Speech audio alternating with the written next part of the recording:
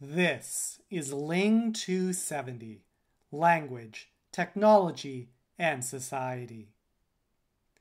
In this module, we are examining the question, how does writing as a form of language technology represent language? Here, we are exploring one of several writing systems, ancient Egyptian.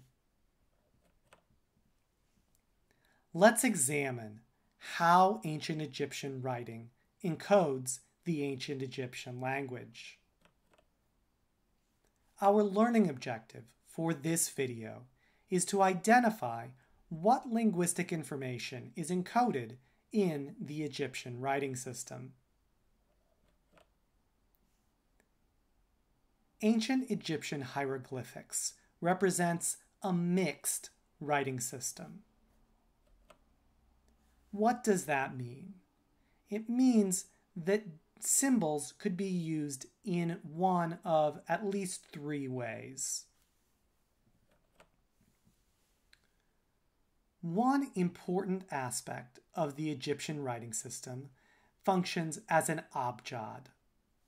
So, in the abjad, symbols represent consonants, more specifically, a consonantal root. We'll look more in detail in a few slides at what a consonantal root looks like. In other ways, ancient Egyptian functioned as a logography with logographs, where each symbol represented a morpheme in the Egyptian language.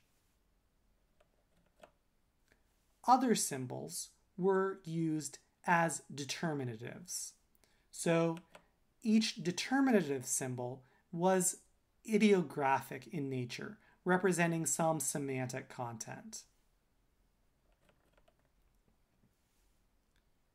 Ancient Egyptian is one of the earliest writing systems. We see here various types of writing systems and what aspects of Egyptian hieroglyphics we've just discussed.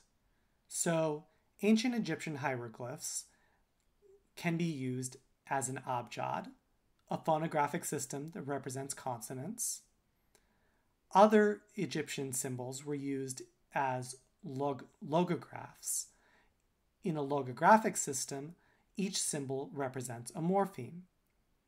And other hieroglyphs were semasiographic in nature, or ideographic symbols representing ideas. Now, this is a relatively small usage, but it was there.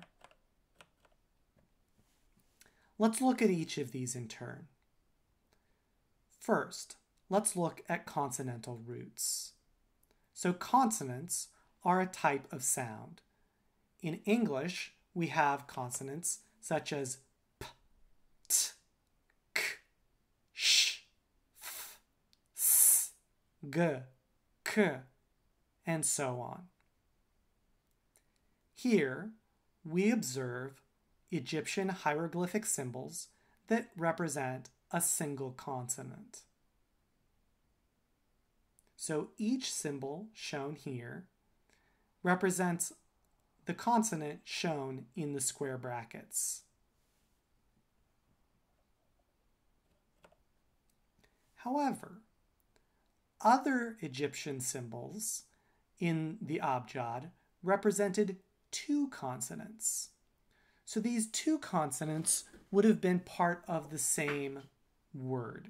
So two consonants that may or may not have had a vowel intervening or before or after.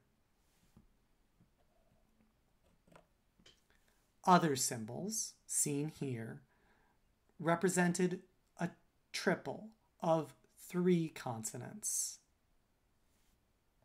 So what's going on here? Why would a language just represent the consonants?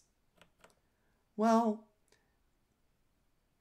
ancient Egyptian is related to the Semitic languages of today Arabic, and Hebrew, and is part of the larger Afro-Asiatic language family.